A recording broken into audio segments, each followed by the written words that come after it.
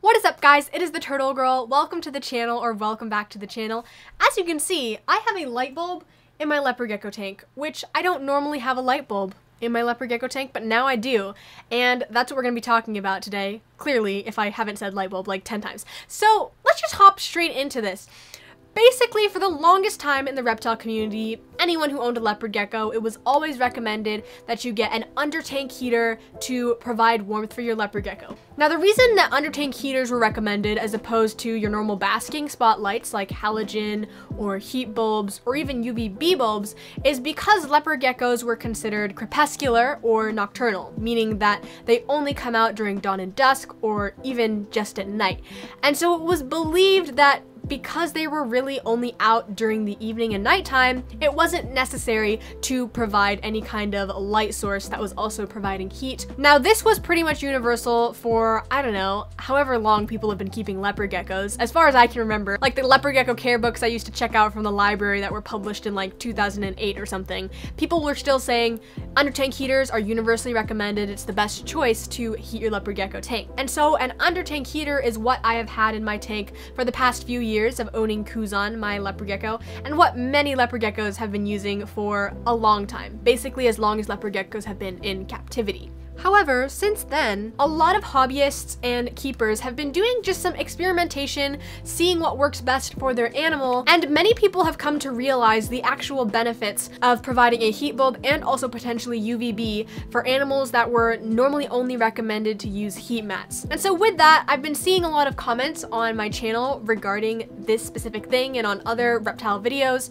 about trying like a deep heat projector or halogen heat bulb for a heating source for a leopard gecko, and I thought, you know what, let's just try it and see how my animal reacts, and I can show you guys the results. So that is what I did. For the past month and a half, I have been using this halogen heat bulb on my leopard gecko's tanks, and I wanted to share with you my findings. Keep in mind, this is just my personal experience, and although I've done my research, I encourage you to do your research as well, but I just want to share some of my findings with using a halogen heat bulb for additional heating for my leopard gecko tank. Okay, so first off, let's talk about why I'm using a halogen heat bulb and this light source as opposed to just sticking with the under tank heater. This basically comes down to science, of course, and kind of just how our animals interact with the light, or rather how the light and heat interacts with the animals. There are other videos that explain this a lot better, but basically the heat that anything produces, it's emitted as infrared A, B, or C. And so when you have heat sources that do not emit visible light, most likely they're emitting infrared C,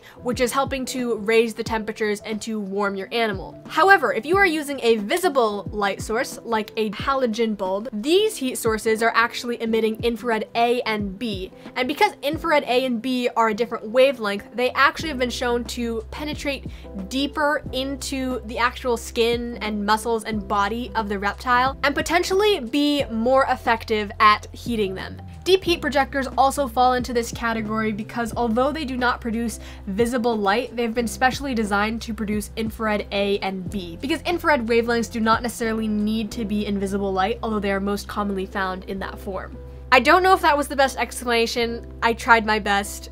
Someone in the comments, if you feel like elaborating, feel free to do so. There's also another video that Rebecca from Leopard Gecko Talk did that I think was really helpful with helping me to understand this concept of infrared A, B, and C, so you can check that out in the link below. So that's why I wanted to try a halogen heat bulb. I looked into deep heat projectors as well briefly. I went with halogen as opposed to a deep heat projector because although I know that deep heat projectors, or DHPs, are more attractive to leopard gecko owners because they don't produce visible light, I really just like the idea of having a natural circadian rhythm for my leopard gecko, because I mean, in the wild, when you have the sun, not only do you have infrared light and also UVB exposure, but you also have visible light. It's what the entire planet kind of, well, the Earth revolves around the sun. So I really just wanted to try having this source of visible light as opposed to a DHP, but I highly recommend you do some research into DHPs because that might be better suited for what you are trying to create in your environment for your gecko.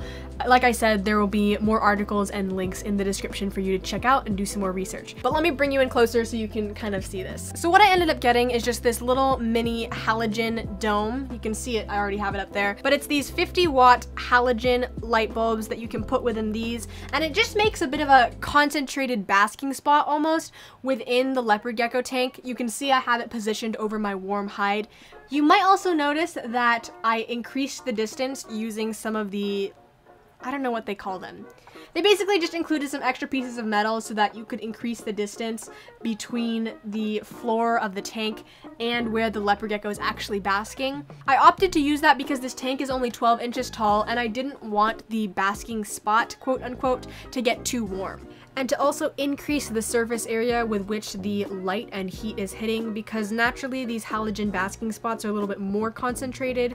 So one of the concerns is that it can actually cause overheating in your reptile.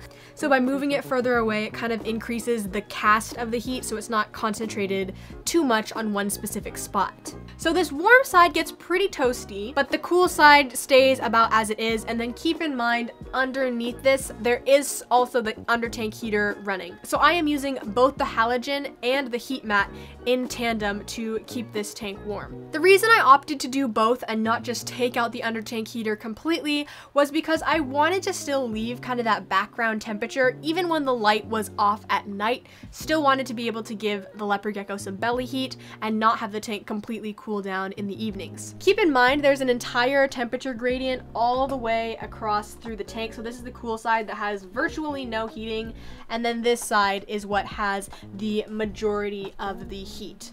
Now, what have I learned? Okay, so over the past few months, I've kind of seen Kuzan react to this in an interesting way. At first, it seemed like he really disliked it. He spent a lot of time outside of his warm hide and spent a lot of time on the cool end of his tank. So I was a little bit worried that it just wasn't gonna work out because he actually was hiding almost more, I felt like, at least during the hours when the light was on. However, after the first couple of weeks, I noticed that he was actually kind of coming out for these brief little intervals to be out and underneath the light. But he's definitely back to more of his normal routine of being on the warm side for the majority and then on the cool side just occasionally. I think it just took him some time to kind of get used to having a different heat source, a light over there. Also, another thing you may want to keep in mind if you have like an albino leopard gecko or something of the sort, just one of those morphs that is kind of lighter, they can be more sensitive to high light. That is something to keep in mind and something you want to think about before you just jump into trying this for your gecko. I also want to mention some of the other concerns that people might have with a halogen bulb. Like I said, it's possible that it could be irritable to your leopard gecko's eyes, so just really look out for that. And keep in mind that this is not something that is on the entire day. I only have mine on for about 8 hours a day. So they have the opportunity to receive that infrared A and B, but only at specific times of the day and only if they actually choose to go out under the light. There's also the entire temperature gradient throughout the tank, so they can escape it if they would like to, and Kuzan does not have to be underneath the light if he doesn't want to be. Of course, if I'm noticing any issues with the brightness of the light, then I can switch to something like a deep heat projector, but for now I just wanted to see what results this would yield. Also keep in mind that having a halogen heat bulb can dry out your enclosure quickly, so just make sure that your humid hide is staying damp and that your leopard gecko is not having any issues with shedding.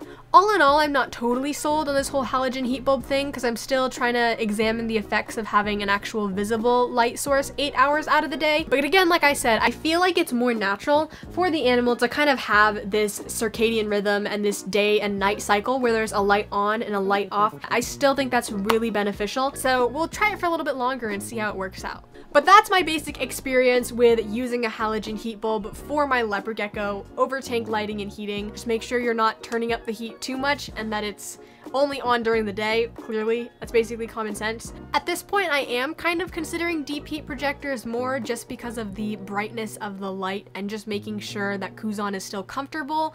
But for right now, I think this halogen is working out. And as always, I always just try to do the best for them. And if at some point he's like, I hate this and is never going on that side of the tank, I'll probably remove it. And I'll give you any updates if there are any updates in the future with how this is working out. Again, I've only been using it for the past month and a half, so take everything in this video with a grain of salt. Anyways, that's all I got for you guys. If you enjoyed this video, feel free to hit the thumbs up down below. Subscribe to see more of Kuzan and all my other animals, the turtles, the axolotl, all of them. And I will see you guys next week. Have a totally awesome day. Bye. Did you catch that? I said next week because upload schedule's been kind of sporadic lately. It's not intentional, and I promise you guys I am absolutely still here on YouTube and will be for the foreseeable future, but life gets a little bit hectic, so you'll have to bear with me. I appreciate all of your guys' support, and I'll see you guys next time.